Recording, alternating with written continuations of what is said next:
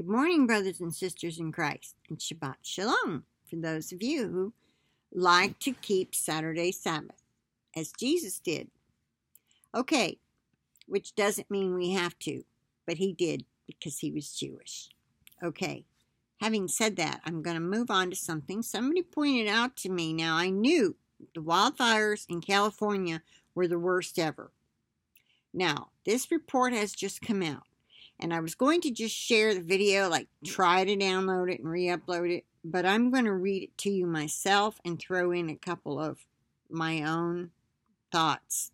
Because although it may be 100% true, listen to how it reads. Okay, let me just pull it forward. I'm going to learn. I've got myself a note, wherever it is. Check into screen share. I want to look into programs. I want to figure out how it is that people show what this guy's showing, like he's doing. I'm seeing the article, not him reading it. I see the article. How does he do that? If anyone could help me with that, I'd greatly appreciate it. Because I thought, y'all might want to read it while I'm reading it. Anyway, I'm going to pull it forward and read it and throw in some of my own thoughts here. All right, I have to blow it up. And it says, it's an article. It starts out. The agents have been given autonomous power and a light. One Mike from Nibiru News and someone'sbones.com here. I won't take too much. Mike from Nibiru News. That is the channel who shared this article. All right. I was trying to see if he'd show the top of it. Well, I'll find out what this publication is. Okay. It says late Tuesday night. Tuesday. All right. This is Saturday. And the date of this video is, let's see, when he put this out. August 10th. Today is August 11th. So this is Saturday 11th. This was done on Tuesday night. This was put up yesterday. All right. Just to get the date straight. All right, late Tuesday night, a squad of Fema senior internment specialists. All right, that's what they call the concentration camps. Internment, their internment housing. All right, let me start over. Late Tuesday night, a squad of Fema senior internment specialists from Washington secretly departed Andrews Air Force Base, bound for the wildfire-razed countryside of Northern California, where the largest fire in the state's history has already claimed 12 lives. I'm surprised it's not more than that. Smoke inhalation can kill you in a minute. Not really a minute. It takes hours, but it'll get to you. Displaced thousands and singed over 283,000 acres of land. Well, if you look at the pictures of these fires, you can clearly see that the homes are being lasered right out of their neighborhoods. And the trees are being left intact. I find that odd, don't you? Never in history has there been a forest fire that came over a hill and burned up the whole countryside, burned up the homes, and left the trees. Don't you find that odd? I do. All right. So,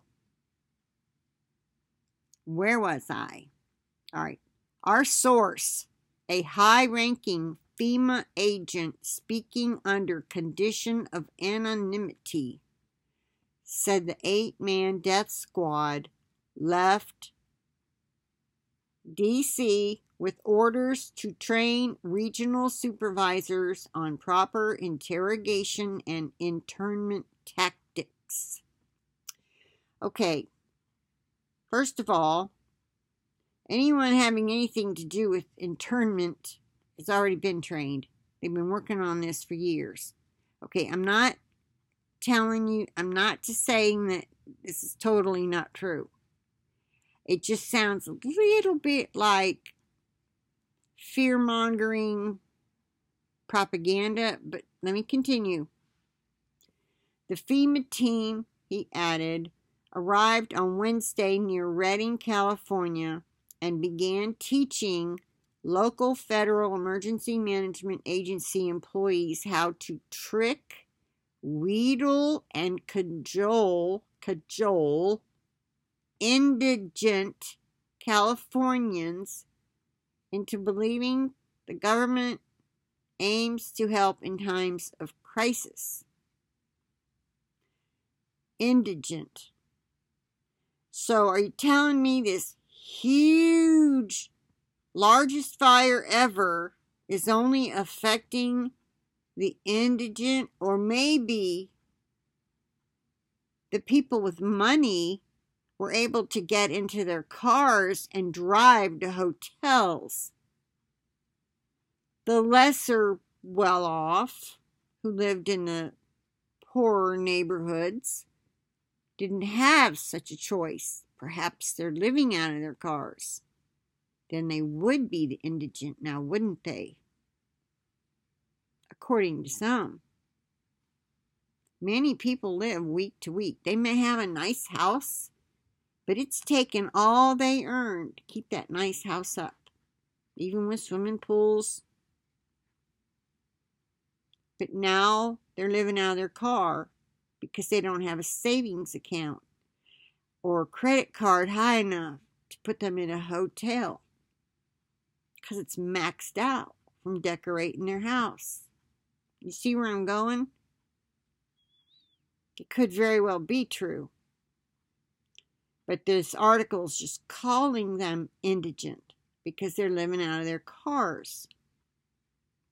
I'm just thinking out loud here.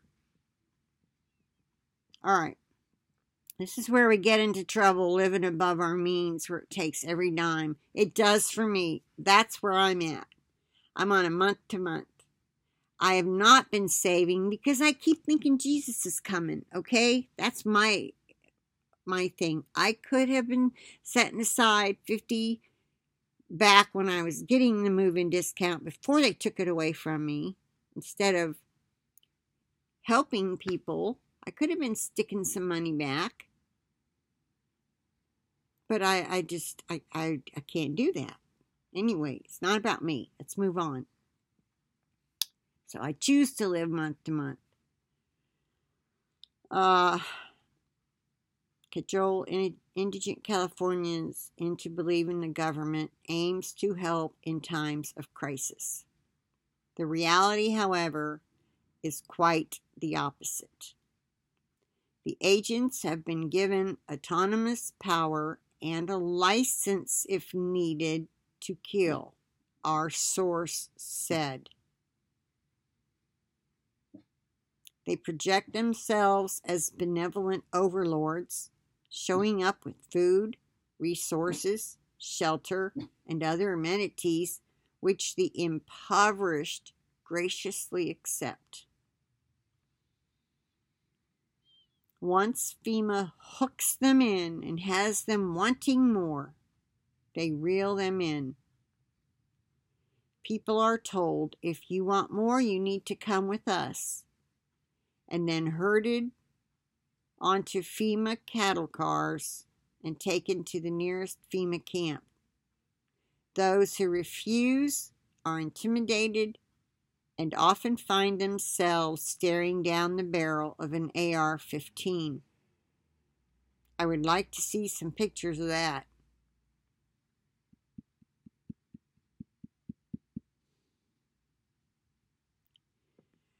Agents, he said, were given explicit instructions: lure unsuspecting victims into FEMA's open arms.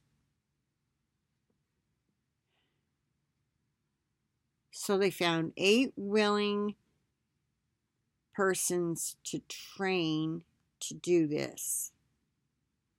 Lure unsuspecting victims into FEMA's open arms.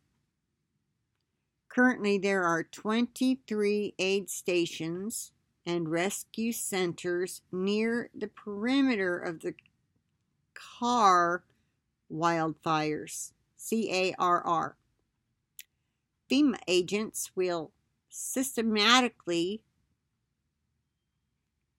commandeer those locations and tell rescue workers that harboring victims, many of whom could be felons or illegal immigrants, is a clear violation of the Patriot Act, and that culpable persons would be subject to detainment and arrest without the benefit of jurisprudence. Yeah, that Patriot Act, which was signed by George Bush on September 11th, 2001, allows our government to arrest you and detain you without jurisprudence, without getting your one phone call to even get a lawyer, without calling even a relative to tell them you're okay, or have been arrested by FEMA.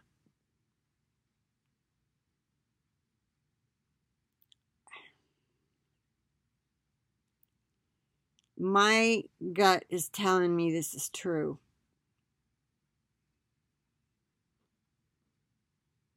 Okay, I'll continue. Most people at the rescue stations don't really know the law, so they just leave fearing they'll be imprisoned. These are people working the rescue stations.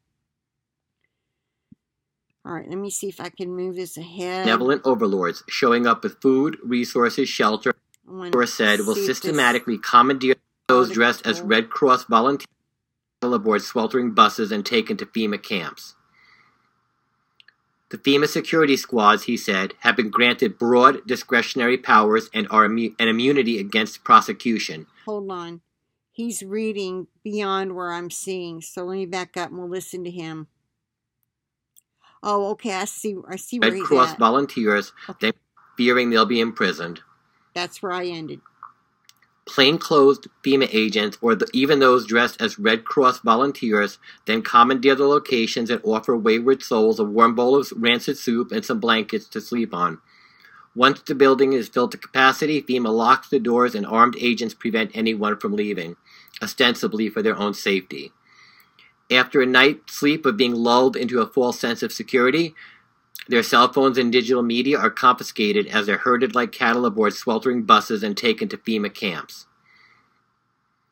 The FEMA security squads, he said, have been granted broad discretionary powers and are an immunity against prosecution. In times of natural or man-made disasters, FEMA is the ultimate authority. Quoting him again. FEMA can arrest anyone at any time for any reason or for no reason. Even local law enforcement bends to FEMA's will. If some chivalrous cop tries to side with the public, he risks being interned or killed himself. That's how much power FEMA has, and agents are under tremendous pressure to meet goals, our source said. FEMA internment specialists are obligated to meet quotas. To meet goals. Quotas. Okay, we'll continue. Much the way a state trooper is expected to issue a given number of speeding citations each month. In FEMA, however, an agent's worth is based on how many people per crisis he can willingly or forcibly convince to visit the nearest FEMA camp.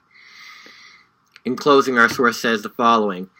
Like what we did during Hurricane Harvey and in Hawaii, this will just be another beta test in advance of an eventual declaration of martial law. And that concludes the short article I wanted to read.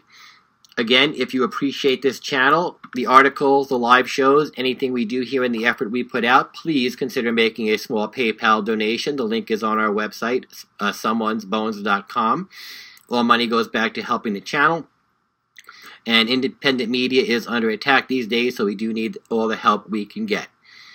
Please like, share, and subscribe. Oh, and alternative methods of donating are listed in the description box below. I'll see you. Okay, I'll stop it there. Yeah, I have a feeling that a lot of this stuff that makes these really cool videos is you have to pay for it. And now I understand why a lot of them ask for money.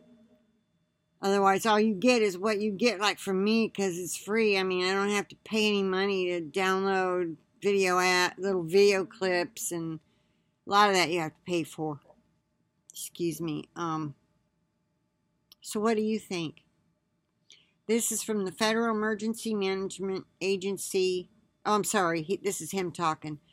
Let's see. I'm trying to see if he's got... No, this is just all how to donate and...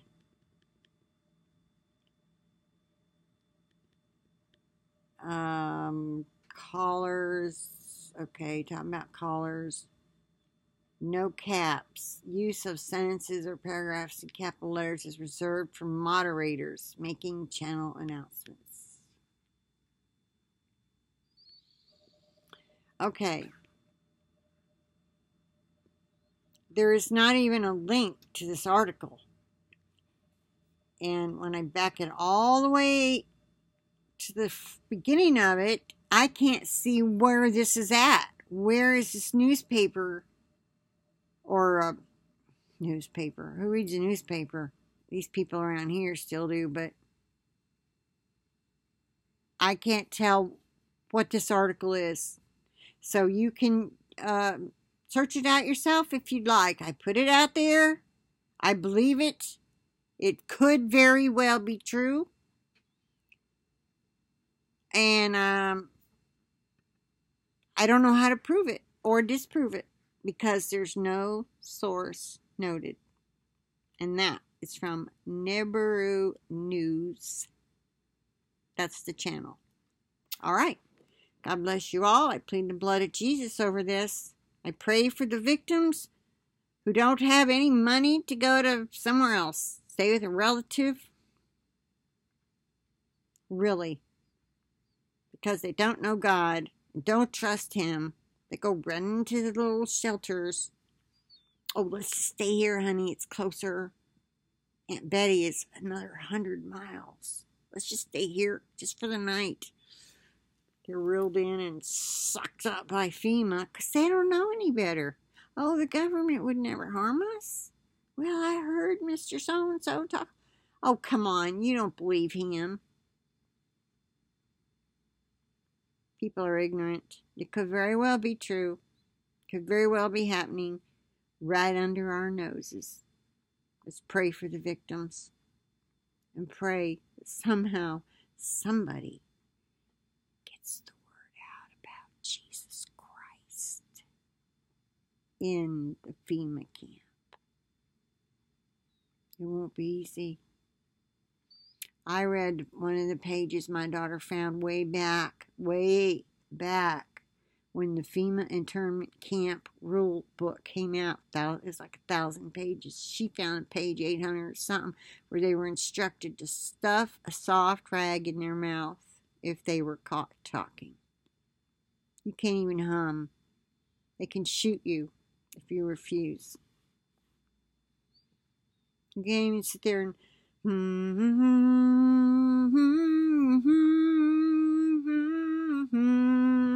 no, that won't be allowed.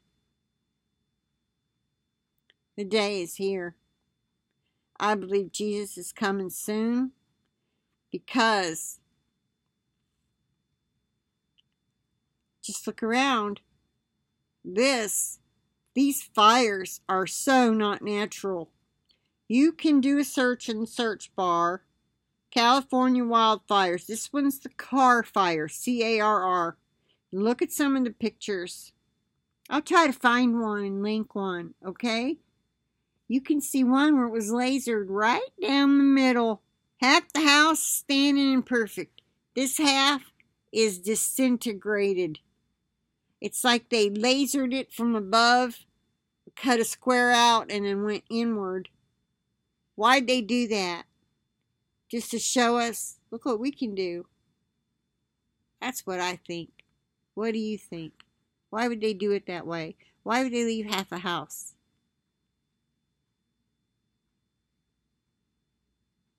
Do you really think people are ignorant enough to believe a natural fire did that? Does anybody's house ever burn right? I'm talking a straight line down the roofing. That house, that half was gone. This was a ritzy neighborhood. I mean, these were nice homes, not mansions, not that high class, like a nice suburb kind of place. Nice. Anyway, I'm going to end it here. It's 20 minutes. I plead the blood of Jesus over this video, the internet connection, and over each and every one of you. Be telling people, please be telling people, share this video if you want. If you want to do more research, try to find this article, share it with us. I'd like to know the source. All right. I may even write this little person, I think I'll leave a comment and ask him, what's your source? Okay. Bye for now. Have a wonderful weekend. Be blessed in the Lord this day. I'll talk to you later.